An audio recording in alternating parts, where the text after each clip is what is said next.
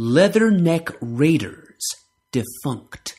The Leatherneck Raiders were a specially trained tactical commando squad organized during World War II under the command of Captain Simon Savage. Savage modeled his squad after the Howling Commandos, the unit organized by Savage's one-time associate, Nick Fury. See Howling Commandos. Although the Leatherneck Raiders, later called the Battlefield Raiders, were an effective fighting force in both theaters of operation during World War II, they never achieved the recognition of the Howling Commandos.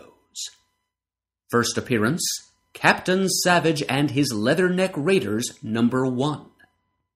Members, Captain Simon Savage, Sergeant Sam Yakety Yates, Corporal Jacques Larocque, Private J. Littlebear, Private Lee Baker, Seaman Roy Blarney Stone.